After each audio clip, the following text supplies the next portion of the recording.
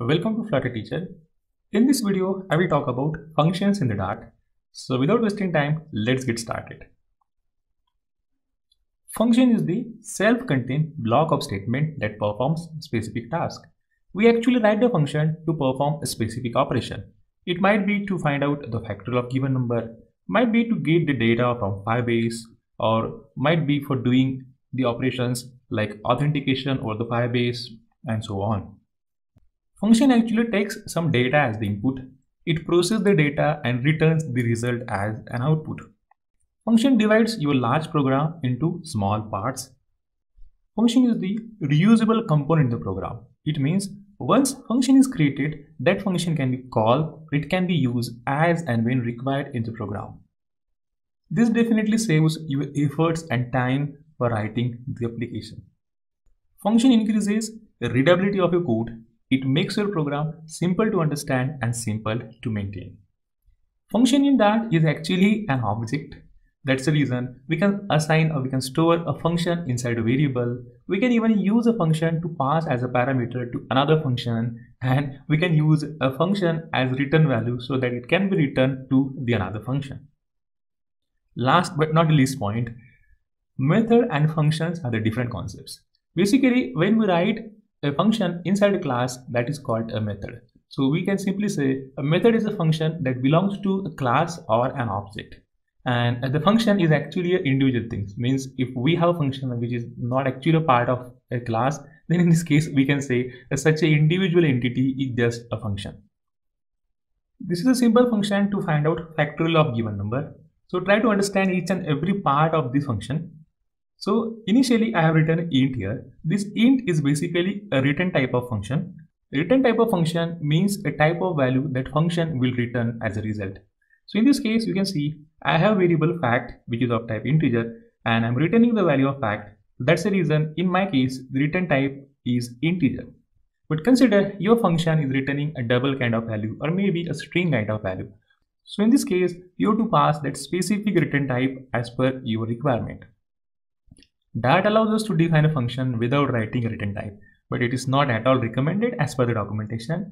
And if you omit your return type, that is, if you are not specifying a return type, it means your function by default returns the dynamic value. Consider a situation where you don't have anything to return through your function. In this case, you need to specify void. So void indicates there is no return value or nothing returned from the function. The next thing that is factorial that I have written here is called a function name. So function name must be a valid identifier. Using function name, we can call or invoke a function as and when required. Integer n that I specified is called a parameter. So parameter are simply the value that are received from the caller function. So don't worry, we'll learn all these words, calling function, called function, a bit in a moment. The first line of function is actually called as a function header that consists of these three parts: return type, the function name, and the parameter list. Then the opening curly bracket and this closing curly bracket, this portion is known as a function body. Thus, the function header plus function body gives you the complete function definition. In this case, you can see I have written a return fact. So this statement is known as a return statement, which will return the final result or value to its caller. This is an example program where I am finding a factorial of given number by using a function. For this, I have created a function called factorial. That's what we have seen a few minutes before.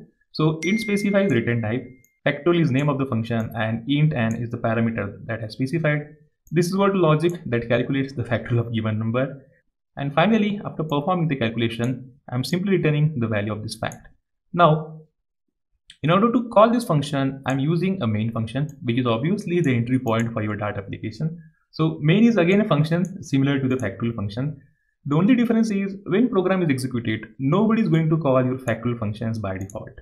So when your program gets started, it is the main function which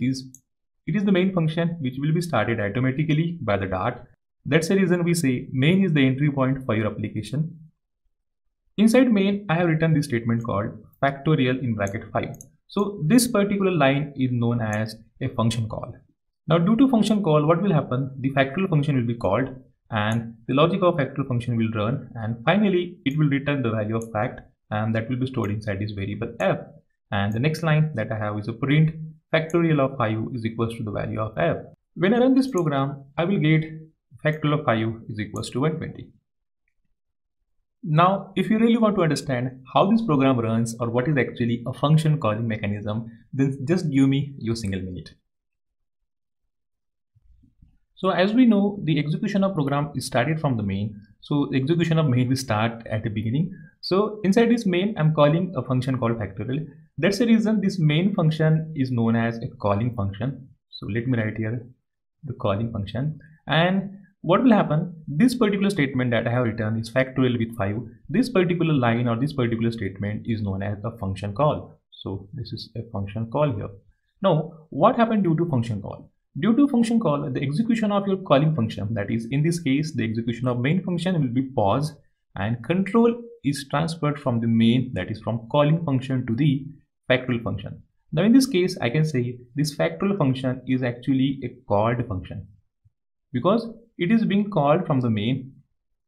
Now, while calling the function, this particular value 5 will be assigned inside this n. So this concept is called passing a parameter. So value of this 5 will be assigned to n. Then after doing this, the execution of function will start and function will start doing the operation, and that will simply find out the factorial of given number, that is the factorial of 5. And this factorial result, that is of course the result that I have got is 120, and that will be returned to the calling function. Now as in this case, main is the calling function. This particular return statement will return the value inside the variable f that I have placed on the left side of this is equals to.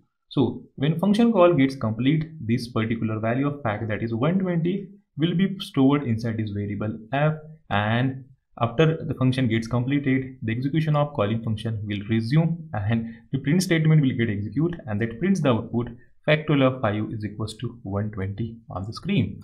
And after reaching this closing bracket of main, execution of your program will stop. That's it for this video. See you guys in the next video. If you really like the way I'm explaining the concept, then don't forget to like, share, subscribe my channel and hit the bell notification button to get my latest videos.